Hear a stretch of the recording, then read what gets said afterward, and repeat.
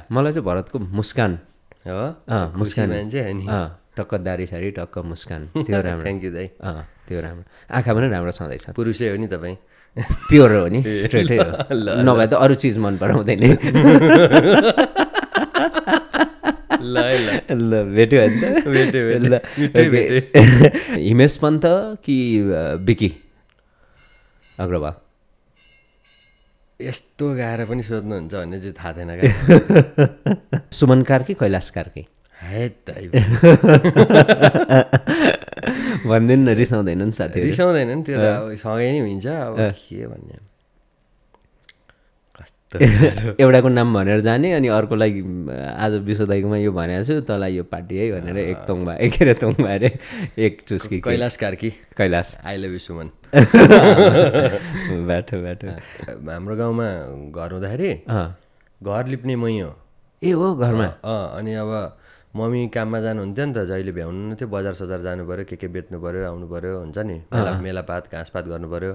Daddy पनि यताउता गर्नुहुन्थ्यो अनि अब ठ्याक्क त्यो घर लिप्ने अनि त्यहाँ मासतिर रातो घेरा हुन्छ नि रातो माटो लाइनिङ त्यो लाइनिङ पनि टक्क मिलाएर लाउने मै हो अनि पल्लो घरको तुम्माहरू जिस्काउन आउने आम्मै हौ यो भारतीयको बुहारी त साह्रो पो सुख पाउँछ होला हौ भन्नु त्यस्तो भन्नुहुन्थ्यो 80 वर्षको हजुरबालाई सोद्धा त जिन्दगी के हो भनेर भन्दाखेरि भन्नुहुन्न भने जिन्दगी भनेको सङ्घर्ष हो भन्ला एउटाले अर्कोले के भन्ला अर्कोले के भन्ला खासमा जिन्दगीको मलाई वास्तविक अर्थै थाहा छैन म यही खोजीमा दौडानमा आउँदै जिन्दगी भनेको के भने थाहा छैन जिन्दगी भनेको के हो describe yourself in one sentence एक वाक्यमा आफ्नो बयान गर्नुहोस् सबैसँग मिल्ने मान्छे भरतमणि पौडेल हजुर ओके सन्तोकी पनि थपिदिनु न ब्र्याकेटमा साह्रै सन्तोकी भन्छ नि ब्र्याकेटमा त्यो पनि हाले उमेर ठ्याक्कै भन्ने हो भने अब 3 दशकको हाराहारी 3 दशकको हाराहारी जन्म मिति महिना गते महिना र गते असार 27 गते असार 27 गते हजुर जय भरतमणि जय भरतमणि एकदमै के भन्छ त्यो झरी पर्ने समय हजुर पानी पर्ने समय हजुर बाली लाउने समय हजुर धान रोप्ने रमाइलो गर्ने त्यही त हो नि बेलै फलफुलहरू फलेको बेलै होइन असारमा कति आडु बखडादेखि लिएर आडुहरूदेखि लिएर नस्पातीदेखि अनेक भयभरको मिठो मिठो फलफुल त्यही समयमा फल्छ हरियाली कस्तो राम्रो पढाइ ब्याचलर कम्प्लिट ओके केमा कुन सब्जेक्ट मैले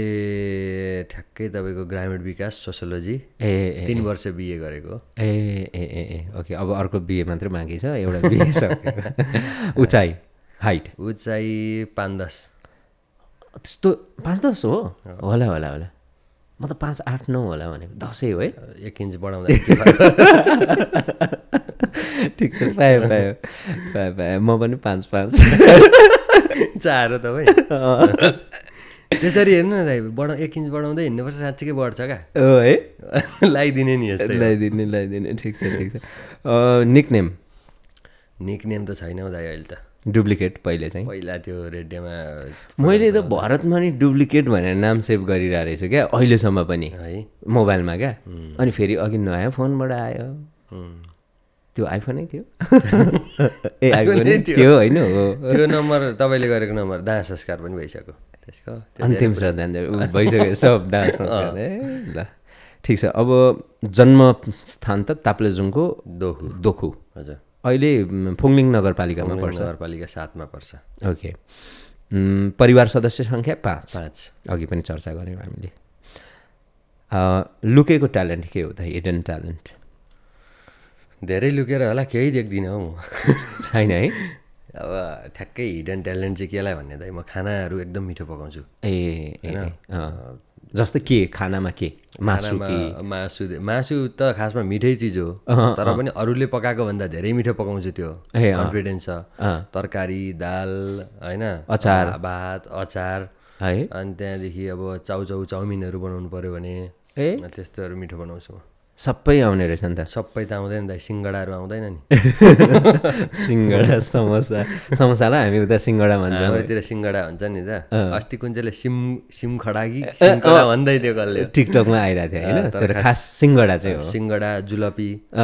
जेरी भन्छ नि यता जेरी हो हो हो त्यस्तो चाहिँ आउँदैन बनाउनु ओके बुहारीलाई सहज हुने रहेछ जे होस् धेरै सहज मसँग बिहे गर्ने त कति भाग्यमानी मानिने हो त नि श्रीमानले बिहान बेलुका टक तपाईँलाई थाहा छैन होला म पहिला हाम्रो गाउँमा घर हुँदाखेरि घर लिप्ने मै हो ए हो घरमा अनि अब मम्मी काममा जानुहुन्थ्यो नि त जहिले भ्याउनु थियो बजार सजार जानु पऱ्यो के बेच्नु पऱ्यो आउनु पऱ्यो हुन्छ नि मेलापात घाँसपात गर्नु पऱ्यो ड्याडी पनि यताउता गर्नुहुन्थ्यो अनि अब ठ्याक्क त्यो घर लिप्ने अनि त्यहाँ मासतिर रातो घेरा हुन्छ नि रातो माटो लाइनिङ त्यो लाइनिङ पनि टक्क मिलाएर लाउने मै हो अनि पल्लो घरको तुम्माहरू जिस्काउन आउने आम्मा हो यो भारतको बुहारी त साह्रो पो सुख पाउँछ होला हौ भन्नु त्यस्तो भन्नुहुन्थ्यो सही हो त्यस्तो गर्थेँ नि दाइमा त्यो एउटा कालो के एउटा सुता भन्थ्यो कि लाइनिङ टक्क त्यो चाहिँ अलरेडी मम्मीले हानेर गइसक्नुहुन्थ्यो ए म चाहिँ त्यसमा मिलाएर पोत्ने काम मात्रै नाइस धेरै रहेछ ट्यालेन्ट अब रिलेसनसिप स्टेटस खुलेको पहिलोचोटि खुलाइयो पहिलोचोटि इतिहासमै पहिलोचोटि भरतजी रिलेसनमा हुनुहुन्छ यति मात्रै बुझौँ पात्रमा नजाउँ रिलेसनसिपमा खुसी हुनुहुन्छ अब त खुसी पो अझ हुनुहुन्छ मात्रै पनि होइन रम्नु भएको छ एकदमै सेलिब्रिटी क्रसको हो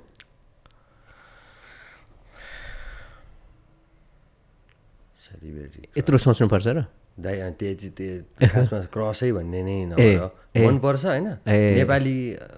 त नेपाली भन्दा हुन्छ जे भन्ने पनि हुन्छ छैन भने नभने पनि हुन्छ छैन भने त कसरी भन्ने नभएकै हो ठिक छ त्यसो भने फेभरेट सिङ्गर चाहिँ धेरैजना हुनुहुन्छ लु है फिमेल कि मेल ल धेरै हुनुहुन्छ दाइ मलाई एकदमै राजेशपाल दाई एकदम मनपर्छ सुगम दाई एकदमै मनपर्छ होइन दुईजना चाहिँ दामी नै लाग्छ मलाई अब एड्रिन प्रधानहरूको गीत सुन्छु सबिन राईको गीत सुन्छु होइन सुन्नलाई अनि पुरानो अब नेपाली पुरानो गीतहरू हुन्छ नि त्यस्तो पनि सुन्छु गाउन मात्रै नआउने हो गीत त धेरै सुन्छु फिमेल चाहिँ पछिल्लो समय भन्ने नै हो भने अब रचना बहिनीको एकदम राम्रो लाग्छ अनि समीक्षा अधिकारीको पनि एकदम राम्रो लाग्छ अगाडिको भनेको तपाईँको अन्जु पन्त इन्दिरा जोशी प्रविशा अधिकारीको एकदम राम्रो लाग्छ ओके एक्टर विपिन कार्की होइन दयाङ राई अनि अरू चाहिँ अब सदाबहार मनपर्ने चाहिँ राय समाल नै हो महानायक राय समाल अर्कै रमाइलो लाग्छ होइन तर पछिल्लो समयमा चाहिँ अब बढी मलाई चाहिँ विपिन कार्की अनि त्यहाँदेखि दयाङ राई मनपर्छ लिडर नेतामा चाहिँ मलाई अहिले चाहिँ सोच्नुपर्ने समय आयो त होइन अब यस्तो छ क्या आशा लागेको व्यक्तिहरू र मनपर्ने व्यक्तिहरू चाहिँ हो क्या खासमा अझै पनि आशा मरेको छैन टाइपको चाहिँ अब योगेश भट्टराई गगन थापा विश्वप्रकाश शर्मा उहाँहरू हो अझै पनि आशा मरेको छैन है भन्ने चाहिँ र अब ठ्याक्कै मनपर्छमा चाहिँ मलाई विराज भक्त श्रेष्ठ मनपर्छ राजसपाको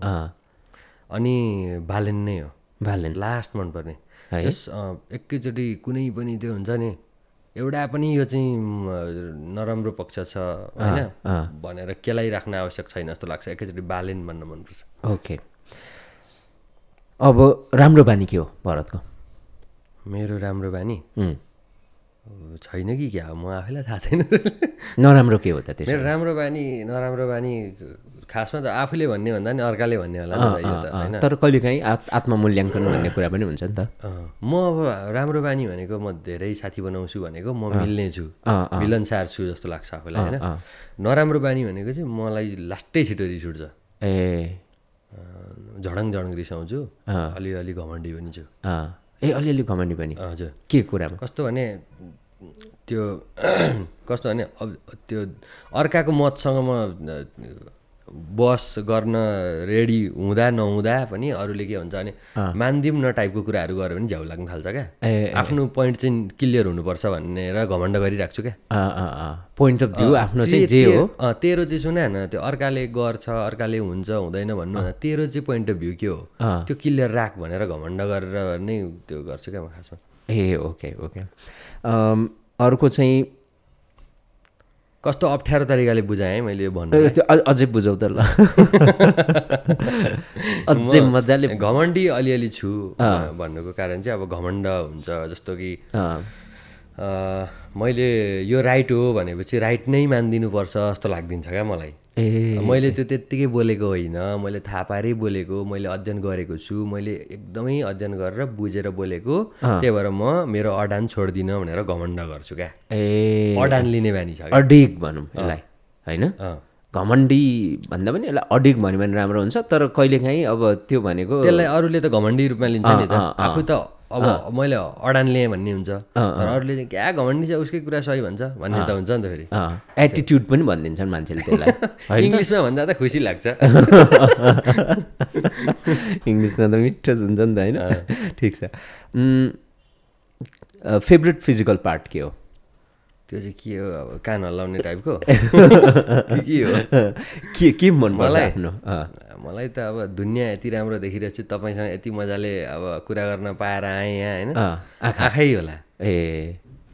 आँखै नै भन्नु पर्यो आँखा मलाई चाहिँ भरतको मुस्कान हो मुस्कान मान्छे होइन टक्क दारी सारी टक्क मुस्कान त्यो राम्रो थ्याङ्क यू दाइ त्यो राम्रो आँखा पनि राम्रो छँदैछ पुरुषै हो नि तपाईँ प्योर हो नि स्ट्रेटै हो नभए त अरू चिज मन पराउँदैन ल भेट्यो ल बिगेस्ट फियर ठुलो डर के हो डर ठुलो डर चाहिँ भनेको जिन्दगीभरि यसरी नै खुसी हुन सकिँदैन कि यसरी नै सन्तुष्टि हुन सकिँदैन कि समस्या कहाँ के आइरहने पो हो कि परिवारसँगै यसरी नै छुट्टिएर बस्नुपर्ने हो र बाबाआमालाई सँगै राख्न नपाइने पो हो कि भन्ने डर चाहिँ लाग्छ ओके सपना चाहिँ के हो ठुलो सपना भनेको नेपाली दर्शकलाई सधैँ हँसाइराख्न पाऊँ आफू खुसी भइराख्न पाऊँ नेपाली दर्शकलाई हँसाइराख्न पाऊँ हास्य व्यङ्ग्यको मार्फत सुसूचित गरिराख्न पाऊँ भन्ने नै लाग्छ okay describe in one word or one sentence life के हो यसको विषयमा चाहिँ म के भन्छु भने दाइ लाइफको विषयमा डिस्क्राइब गर्ने मेरो टाइम भएको छैन होइन अब मैले 30 वर्षदेखि यताको लाइफ भन्नुपर्छ यो अघि हामीले गफसप गरिसक्यौँ क्या यो चिज होइन म तपाईँको 80 वर्षको हजुरबालाई सोद्धा त जिन्दगी हो भनेर भन्दाखेरि भन्नुहुन्न भने जिन्दगी भनेको सङ्घर्ष हो भन्ला एउटाले अर्कोले के भन्ला अर्कोले के भन्ला खासमा जिन्दगीको मलाई वास्तविक अर्थै थाहा छैन म यही खोजीमा दौडानमा आउँदै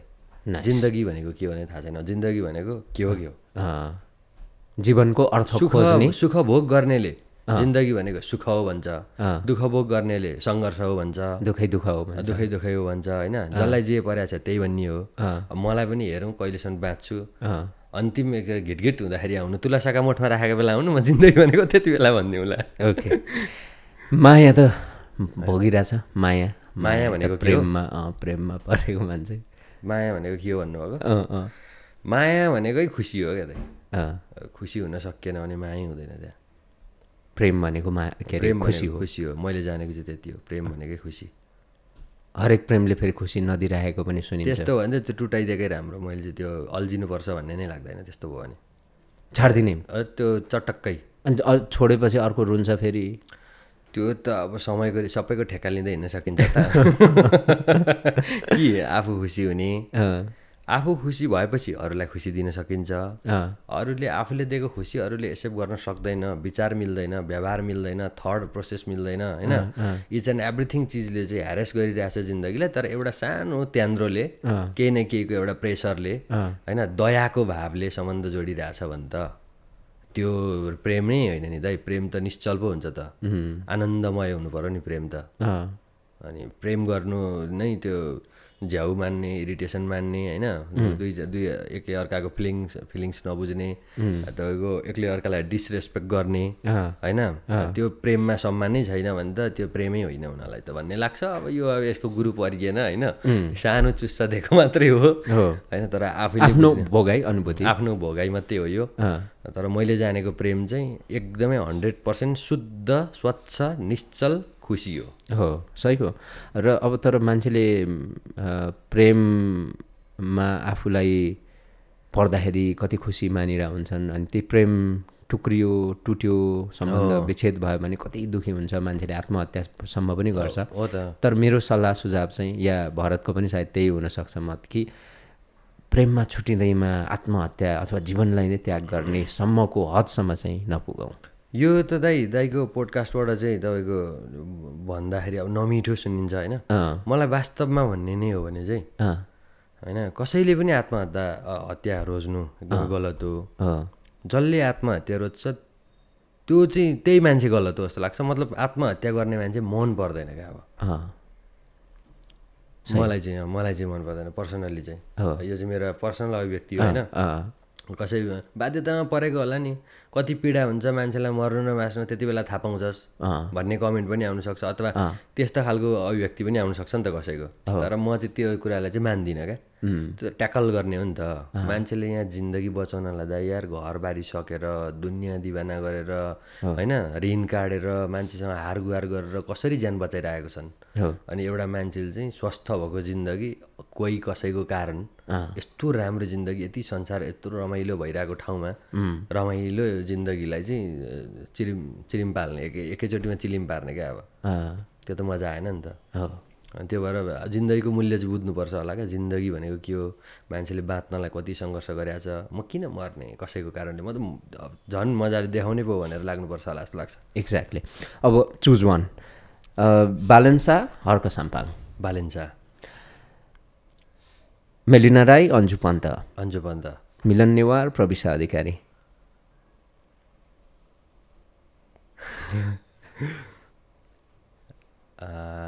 अघि उता प्रविशा दिदीको अघि उता नाम लिए त्यस कारणले अहिले मिलन नेवार। दीपक लिम्बू शिव परियार। दीपक दाई। प्रमोद खरेल राजु लामा। प्रोग्राम गरेको हिसाब प्रमोद दाई नै। अब दाईसँग प्रोग्राम गरिरहेको छु म। राजु लामाको पनि फ्यान हो अब, तर मैले भेटेको छैन। सजन राज वैद्य सुशान्त केसी।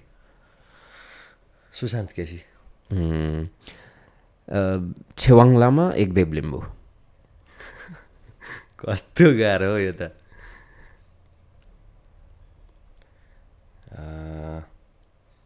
के भन्ने होला, साथी हो Ekdev Limbu. Okay. Money fame. हजुर मनी अथवा फेम दुईटामा के रोज्ने? रोज्दा त फेम रोजौँ भने फेरि पैसा चाहिन्छ, पैसा रोजौँ भन्दा फेम चाहिन्छ। अहिले जे रोजे नि हुन्छ हुन दाइ, फेम दाइ। Okay. Love or respect? Respect भएपछि मात्रै लभ हुन्छ, त्यस कारण रेस्पेक्ट। ओके। फेसबुक अथवा YouTube? YouTube. Messi Ronaldo? Messi. केही छ? हजुर ठिक छ सबै। तपाईँ के छ? मेरो त एकदम मेरो दिल दङ्ग हुन्छ मेस्सी भन्ने नाम सुन्ने बित्तिकै। तर रोनाल्डो पनि मनपर्छ। होइन मन पर्न त परिहाल्यो। अहिले तपाईँले सोधेका सबै मैले छानेका बाहेक चाहिँ मैले रिसाएर भने होइन नि त। होइन रिसाएर छोडेका होइन नि त। तर फेभरेटमा पनि अलिकति यति एउटा हाम्रो भाषा भन्छ नि एउटा फुल स्टप जतिको चिजले गर्दाखेरि चाहिँ पितिक्क भन्ने चल्छ। रवि लामिछाने योगेश भट्टराई? दाइले त ट्र्यापमा पार्नु त रहेछ। योगेश दाई जिल्लावासी पनि, तपाईँलाई मलजल गरेको मान्छे पनि हो। अब त्यसो भन्दै गर्दा पनि होइन अब कस्तो भने अब आशाको किरणको हिसाबमा त रवि लामिछाने नै हुनुहुन्छ। तर पनि अझै पनि भने नि आशा मरेको छैन टाइपमा चाहिँ कुरा गर्दाखेरि अब गगन थापा, विश्वप्रकाश शर्मा, योगेश दाईहरू नै हो लाग्छ। तर अब मलाई फेरि पर्सनल्ली चाहिँ योगेश दाई पनि अनि अब यो रवि लामिछाने पनि मनपर्छ। अब जस्तो आवाज उठाउने मान्छेहरू सबै मन पराउँछ युवा पुस्ताले अब आशाको किरण बोकेका छन् जस्तो ज्ञानेन्द्र साई मनपर्छ होइन अब हेरौँ न उहाँहरूको त खासमा यो एक्जाम चलिरहेछ कि जस्तो लाग्छ क्या अझै टाइम छ नि त के गर्नुहुन्छ उहाँहरूलाई छान्नु नछान्नु भन्दा पनि अब चाहिँ रिजल्ट कुर्दै बिस्तारै हेर्ने हो अहिले चाहिँ उहाँहरूले कति चाहिँ हामीलाई खुसी बनाउनुहुन्छ भन्ने नै लाग्छ ओके सुमन कार्की कैलाश कार्की भन्दैन न रिसाउँदैनन् साथी रिसाउँदैनन् त्यो त अब सँगै नै हुन्छ अब के भन्ने एउटाको नाम भनेर जाने अनि अर्कोलाई आज विश्व दाइकोमा यो भनेको छु तँलाई यो पार्टी है भनेर एक तोङबा के अरे तोङबा अरे एक चुस्की Kailash Karki Kailash I love you Suman बाटो हिमेश पन्त कि बिकी अग्रवाल यस्तो गाह्रो पनि सोध्नुहुन्छ भन्ने चाहिँ थाहा थिएन क्या गाह्रो हो र यो हो नि लास्टै म फेरि लास्टै निकट छु क्या केटाहरूसँग भनौँ न अब अरूको चाहिँ भेट हुन्छ के हुन्छ थाहा छैन मलाई होइन म चाहिँ सबै कमेडियनसँग धेरै जस निकट अब मेरो त दुइटै हिमेश र अब बिक्की चाहिँ एकदम निकट ल हिमेश र चाहिँ I love you Bikki okay Wilson Vikram Rai Sandeep Chhetri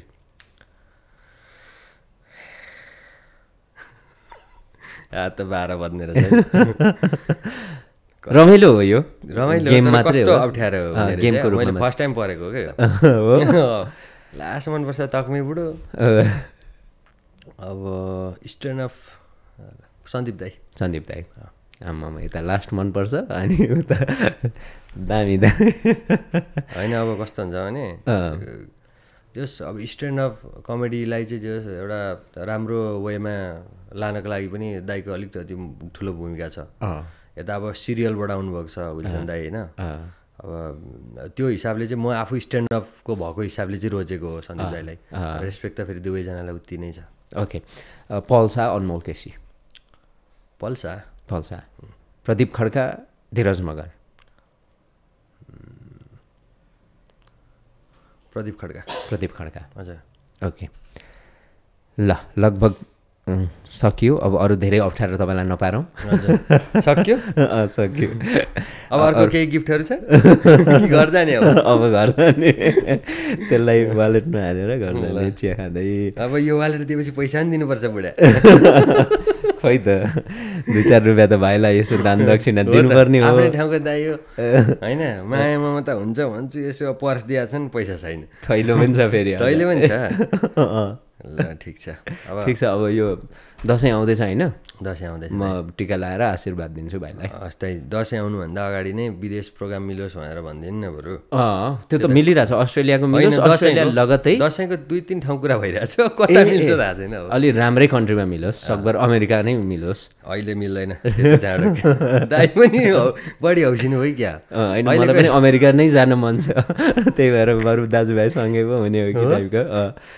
त्यस्तो मिल्यो भने जोड्यो भने ठिक छ दाइ सकभर ठुलै कन्ट्री होस् न सर्वशक्तिमान जोक्स पार्ट सबै कन्ट्री उत्तिकै समान उत्तिकै रमाइलो हुन्छ सबैजना फेरि विदेशमा बस्नेले बढी माया गरिदिनु हुँदो रहेछ क्या मैले त्यो अनुभूति गरेको जस्तो यहाँ चाहिँ अब किन फिल हुँदैन होला जस्तो होइन यहीँ त छ भेट हुन्छ अथवा देखिहालिन्छ भेटिहालिन्छ भन्ने हुन्छ नि अब उहाँहरू बल्ल बल्ल भेटेको छ होइन उहाँ उताको समस्याको विषयमा रमाइलो कुरा भनिदिएको छ होइन देशको विषयको कुराहरू लगेर सुनाइदिएको छ रमाइलो मानिदिनुहुन्छ लास्टै रेस्पेक्ट गर्नुहुन्छ विदेशमा बस्ने दर्शकहरूले चाहिँ त्यो रमाइलो लाग्छ मलाई हो सधैँ माया छ उहाँहरू सबैप्रति हुन्छ भारत एकदमै बवाल भयो अस्ट्रेलिया टुर बवाल होस् हजुर आजको पडकास्ट पनि बवालै भयो रमाइलो लाग्यो हाम्रो दर्शकले मजाले सुनिदिनुहुन्छ हेरिदिनुहुन्छ भन्ने विश्वास छ हजुर अब अस्ट्रेलियाबाट फर्केपछि फेरि भेटौँला नि त हस् थ्याङ्क यू सो मच दाइ बोल्ने अवसर पाइयो रमाइलो लाग्यो मलाई पनि मजा धेरै धेरै धन्यवाद है अडियो पनि दामी छ है हस्